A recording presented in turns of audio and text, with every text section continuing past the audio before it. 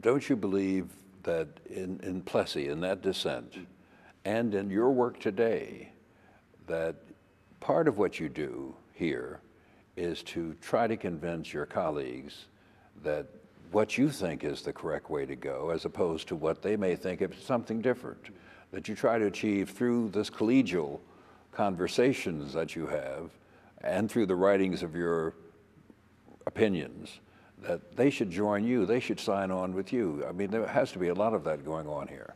It happens in specific cases, and it also happens over a common tenure that we have.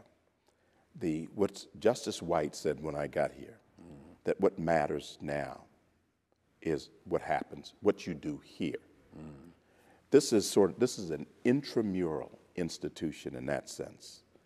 The members of the court, in a sort of professional way, live with each other. It's a family. There's a sense of knowledge of each other and intimacy with each other that is unusual in organizations. We're not fighting for a promotion or the corner office or anything. It's all about the work. So the relationships do matter.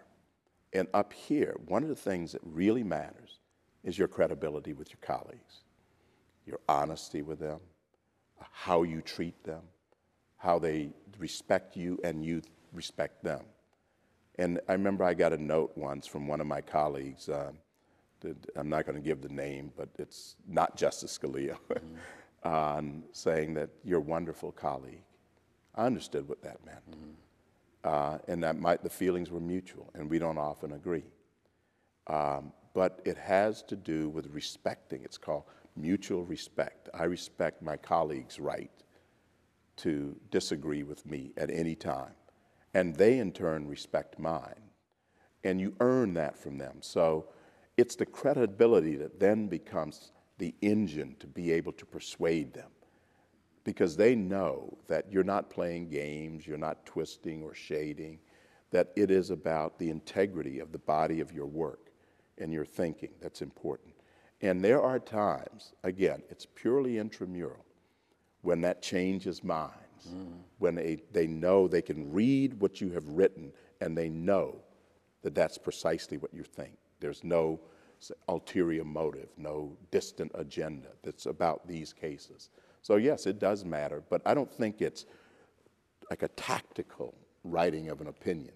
It's a body of work and a body of the way you conduct yourself up here. A case comes before the court and involves some issue that you feel strongly on, and you want to take X approach, and you find that your colleague Y wants to take the other approach, and there has to be some back and forth between you where he's trying to bring you to his side or her side, and you're trying to bring them to yours. That must occur. Well, and not probably as much as you think. We've been here a long time. Right. But I'm not going to say, if I were here, and I'll never be here, I'm not going to say Clarence Thomas won't go for this. I'm going to say I can bring Clarence Thomas over here. I could bring you along a little, and you could bring me along. Right. There'll be some common ground.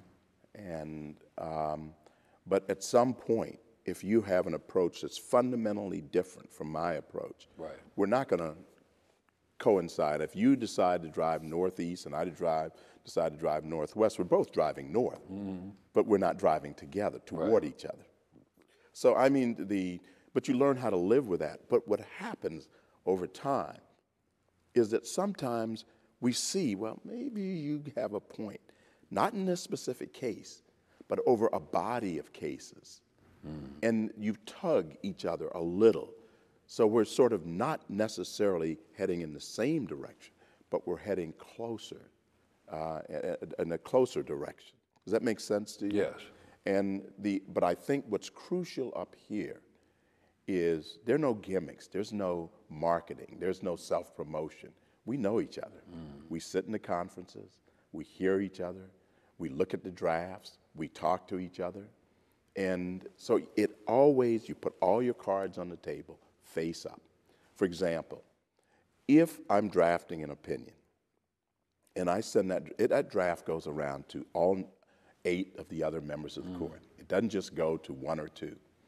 if I disagree about something, the way it happens is that I write a letter, for example, Dear Ruth, that's to Justice Ginsburg. I don't agree with your reasoning in this opinion for these reasons. Okay, and Justice White used to end his letters by saying, cheers, Byron. You know, but it's always warm, friendly, cordial, like that. And then she might say, I'll make some adjustments to accommodate your point of view. But so it's all constant back and forth. And over time, we've been together now 15 years. So over that time, we have to learn how to respect and work with each other. And in their individual ways, each of these, your colleagues, is exhibiting some kind of leadership, trying to steer these, maybe these parallel courses to become closer and closer. And you and all of them engage in this, I would guess, fairly routinely.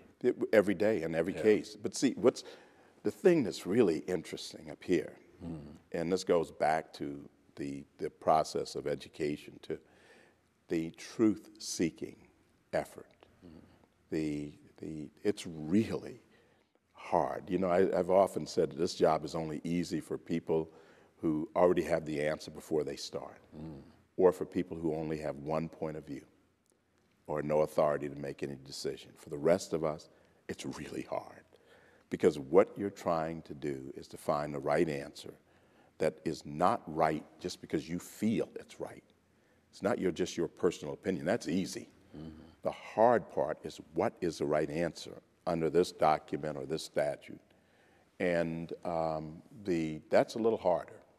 And I think my colleagues, Justice Powell said when I first arrived here, he said that when you reach a point when you think you belong here, it's time for you to leave. So the process counsels some humility, that it is a lot harder than looking at a bottom line and saying, I agree or disagree. As in your years here, and I know you probably don't like to talk about individual cases, but has your search for truth in a case taken you to a place that surprised you? Yes, in many cases. It takes me in places that are not necessarily consistent with my personal opinions as a reaction to things. What I do with my clerks, you saw one young man come in here a minute ago, he's one of my current clerks. I tell them up front what my initial reaction is, what my instincts, what my feelings are, and tell them to watch me the way we watch my grandfather when that lady came up. You watch me, and you make sure that I do not put that in that opinion. Do not allow me to do that. And there's a discipline, just like he had to have a discipline, I have to have a discipline. Because the interesting things, that these opinions have a long shelf life.